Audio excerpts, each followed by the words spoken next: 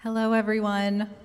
Thank you so much for coming out and joining us here at the 4th concert in the Rush Hour concert series here in downtown Chicago at the St. James Cathedral.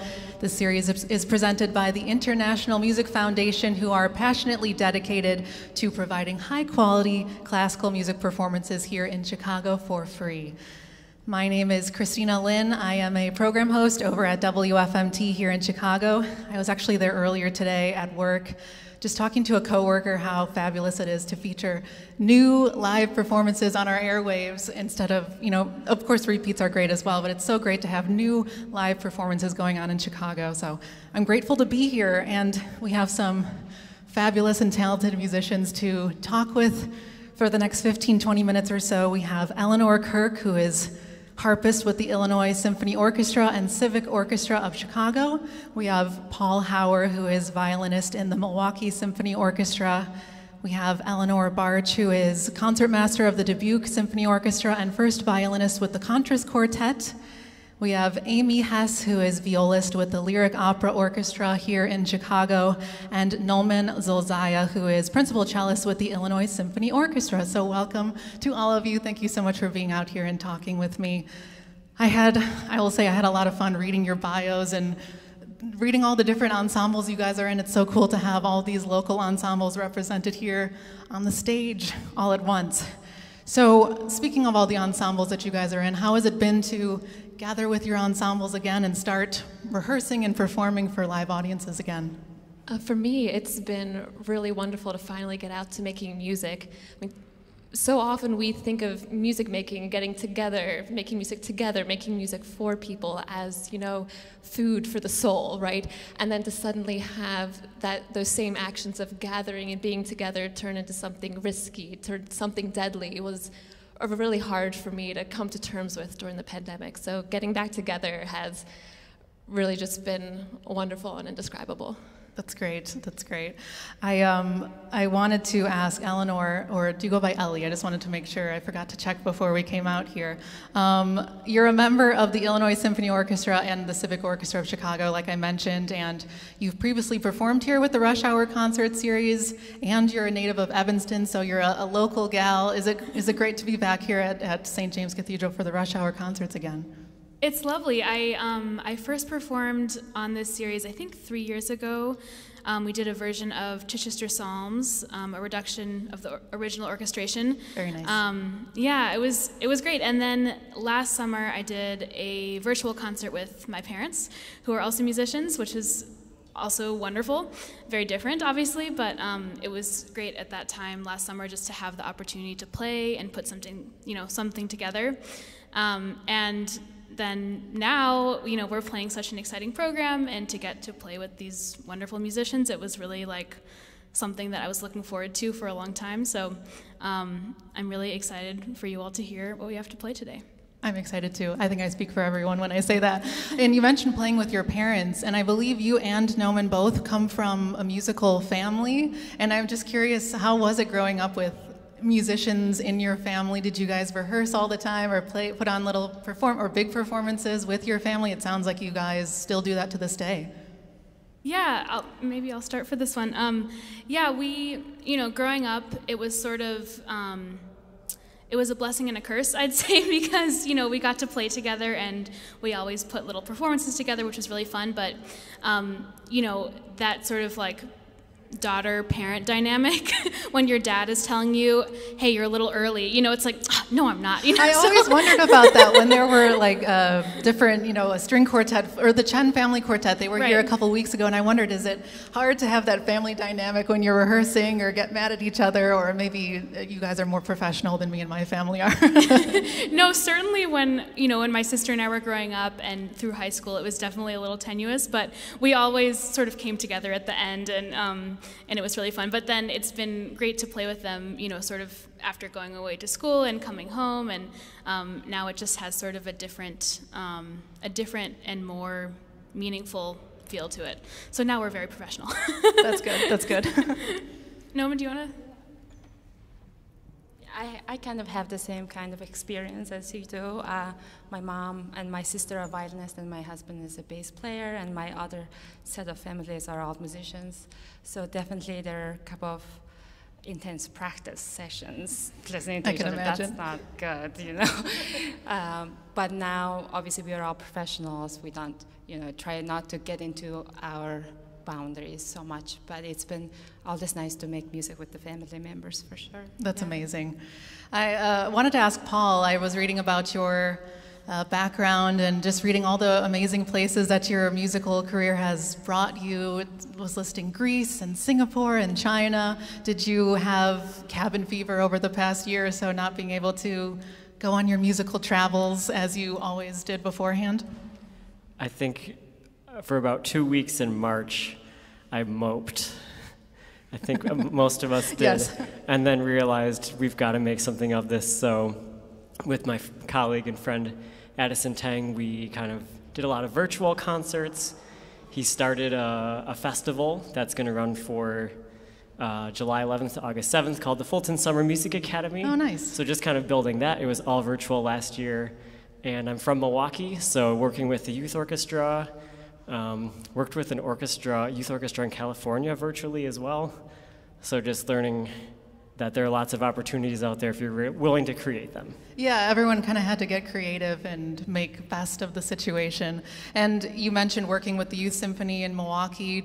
As you work with younger, of course, you're all young musicians yourselves, but when you're working with younger musicians, do you kind of get a look out into maybe new trends in the music community? Are people looking to play more new music or different diverse composers? Do you see that working with younger musicians?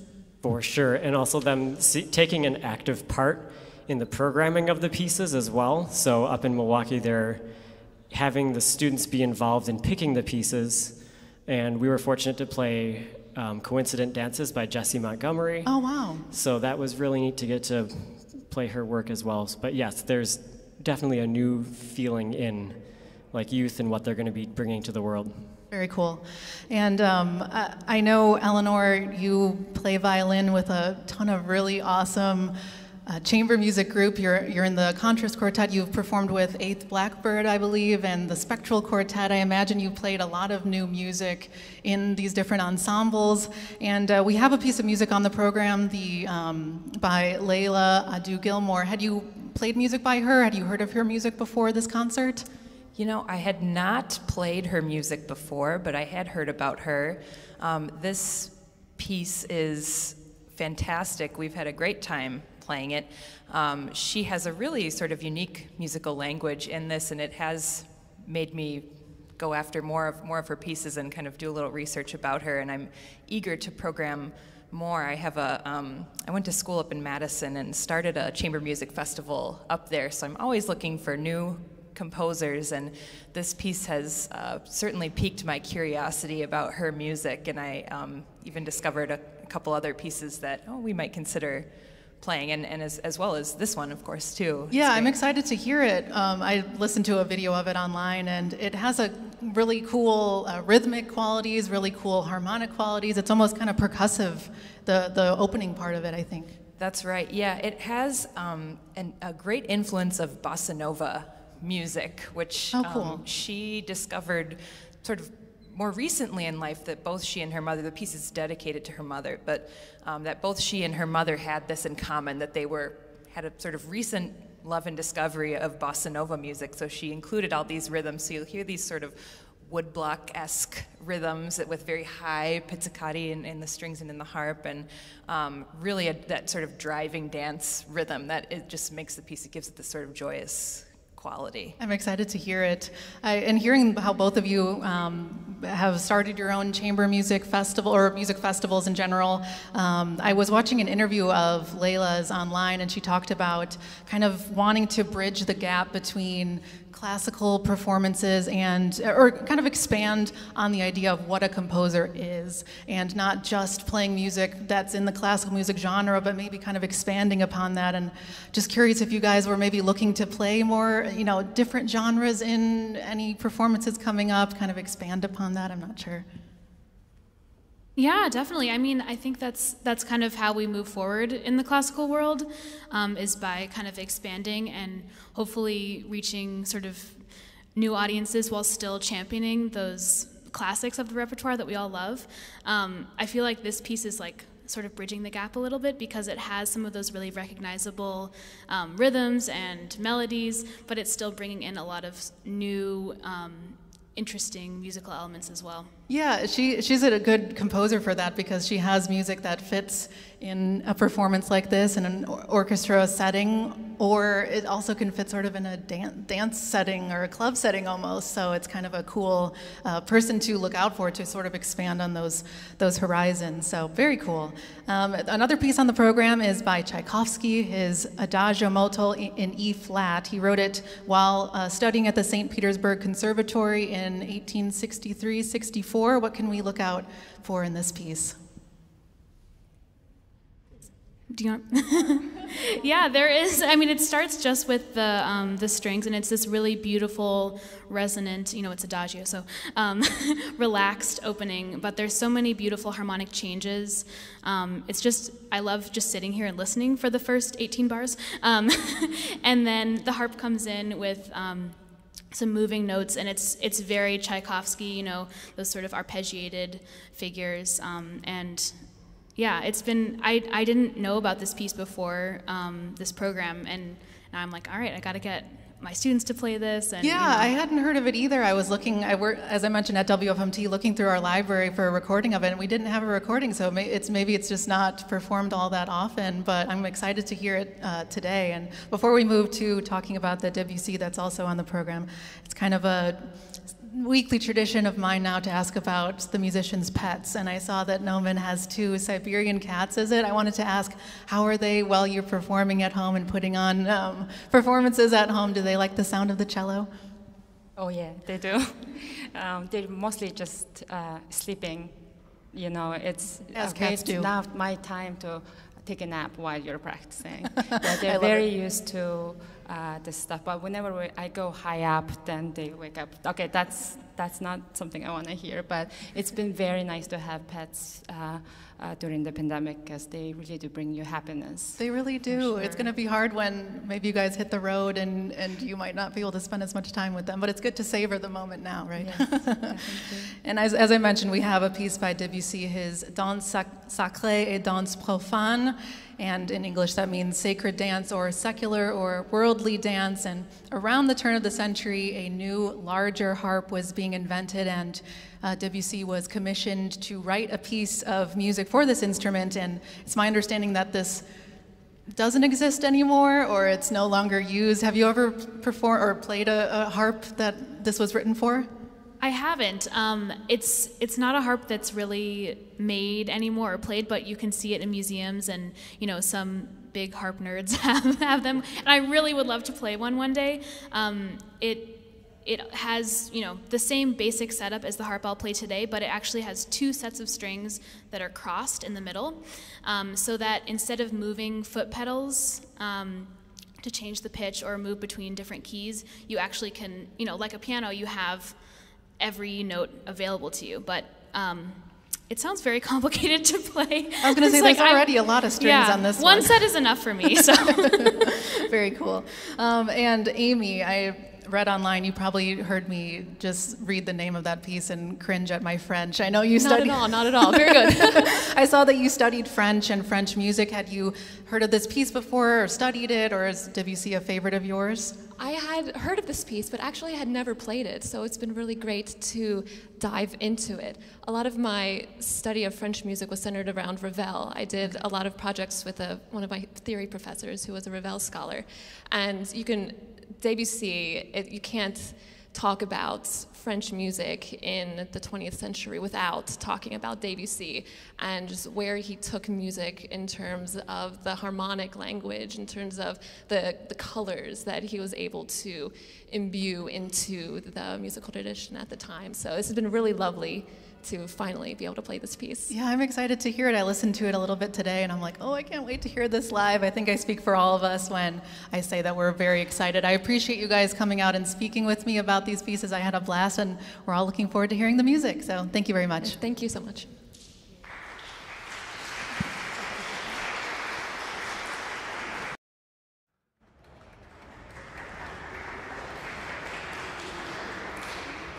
Hi, everyone. Once again, my name is Christina Lin, radio host at WFMT, and here today for this Rush Hour concert as the pre-concert discussion host. I do hope you enjoyed hearing the performers discuss what they've been up to and their musical careers and the music we're about to hear. I'm excited to hear the music. I'm sure you're all as well. We're going to be hearing 3 works for harp and string quartet. We have Alyssum, written by New Zealand composer Leila Adu-Gilmore in 2014. We have Adagio Molto in E-flat major by Pyotr Tchaikovsky, and Danse, sorry, my French, Danse profane by Claude Debussy. The International Music Foundation is grateful for support from the Claire, Rush Hour Concert's exclusive media sponsor, the National Endowment for the Arts, and the Illinois Arts Council. Now I'd like to welcome our talented performers to the stage, harpist Eleanor Kirk, violinists Paul Hauer and Eleanor Bartsch, violist Amy Hess, and cellist Nomin Zolzaya.